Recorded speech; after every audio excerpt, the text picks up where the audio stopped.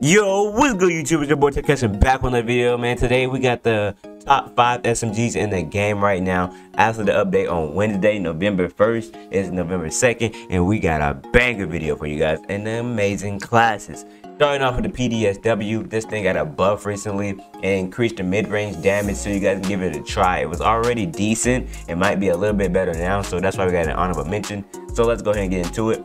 For the royale, y'all can either take this off and use an optic or a laser, whatever you want. But we got this right now because we want the movement speed, and y'all know the aim down sight and visual recoil for this gun is insane, so that's why I'm rocking this. But we got negative 0.35 for the sprint speed, and then plus 1.18 for the recoil stabilization. Then we got the hollow point, of course, damage range plus 0.61 and plus 7.26 for the bullet velocity. Then we got the Bruin Q900 grip for the rear grip.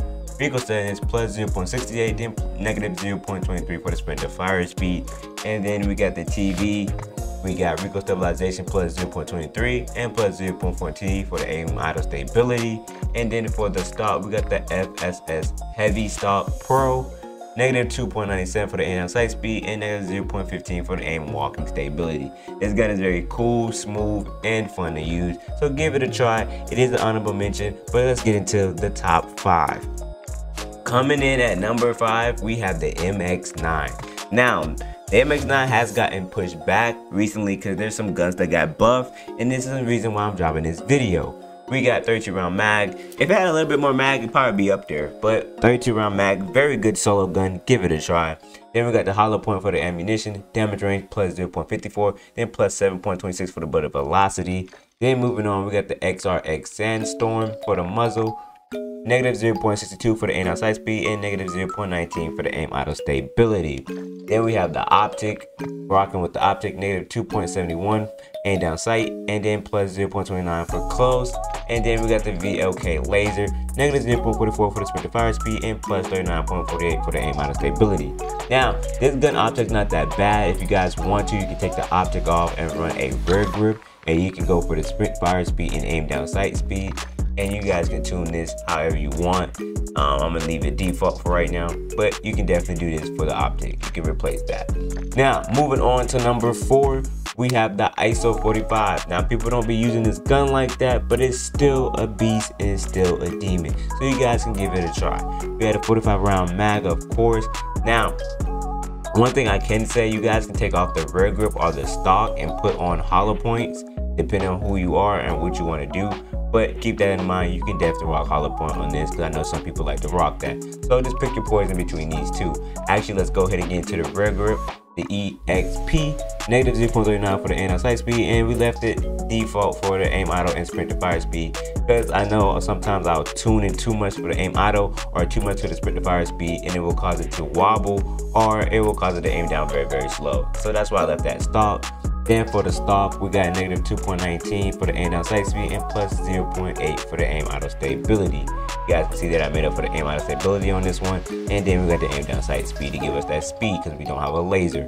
Now for the barrel, we got the 7EX, negative 0.31 for the aim walking speed and plus 0.19 for the damage range. This to give us a little bit of aim walking. You know, this game don't have a lot of straight speed, so I try to get a little bit for it, so that's why we did the aim walking. But if you guys want some recoil steadiness, you can tune for that too. Moving on to the muzzle, the XRX Sandstorm. This is my favorite muzzle in the game. If y'all don't know, now you know. It is so good for these SMGs, and it makes them so, like, they don't have no recoil, so give it a try. Then we got plus 0.16 for the recoil control and plus 0.23 for the recoil stabilization. And if y'all know my tunes, I tune it so you guys get the best of both worlds. That's why I don't go all the way over or all the way down. Now, moving on to number 3, we have the Fennec 45. Yeah, Fennec is low-key back. This thing hits. But number 1 and number 2, them SMGs is still the king of Vondel or Osmazra. We got the Fennec 45 for the mag. Gotta have that. We need that 45 for the mag. Then we got hollow point, damage range plus 0.56 and plus 7.26 for the bullet velocity. Then we got the XRX Sandstorm again. I've been rocking this with all my SMGs. It's so nasty. Recoil stabilization plus 0.70 and then plus 0.32 for the recoil control. Now for this gun, like I said before, I don't tune them all the way, but this one, it needs it because the Fennec can be wobbly as a meter freaker. So go ahead and do that. But right here for the laser, we got negative 0.37 for the sprint to fire speed and negative 41.13 for the aim down sight speed. And then last but not least, we got the F-Tac Loctite Stock, negative 3.10 for the aim down sight speed and plus 1.94 for the aim auto stability, man.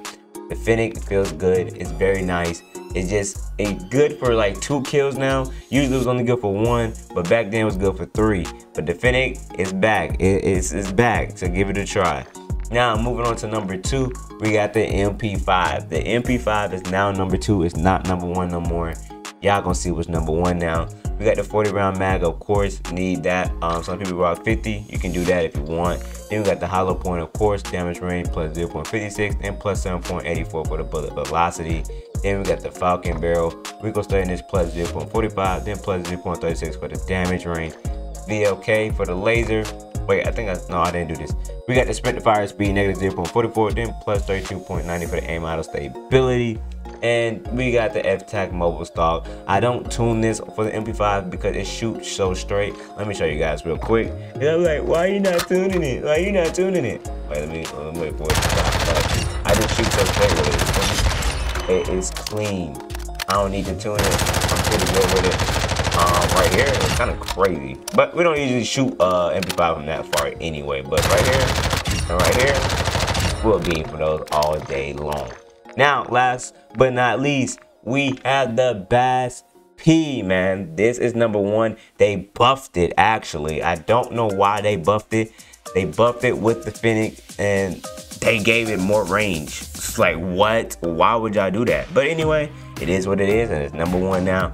We got the 50 round mag drum. Then we got the hollow point, damage range plus 0.61, then plus 7.84 for the bullet velocity.